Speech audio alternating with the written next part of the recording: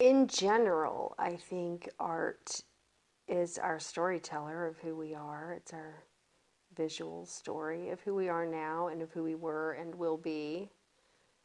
I like recycling stuff, and I use a lot of recycled tiles when somebody rips up their floor. I always get that, or whatever they're taking down, and I can glaze them in my kiln and make them fresh and new and red or whatever. So I really like that aspect. I love clay. Working with clay is phenomenal.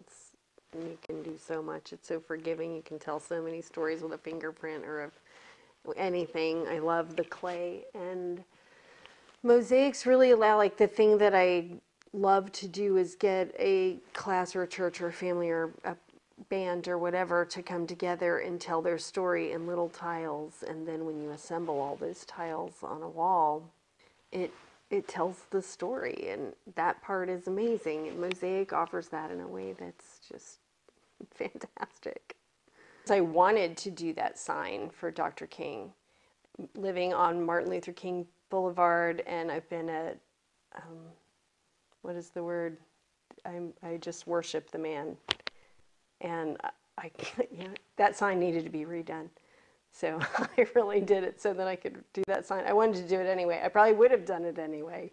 I think that the people in the community on my side of the tracks over there, we don't have a lot of art.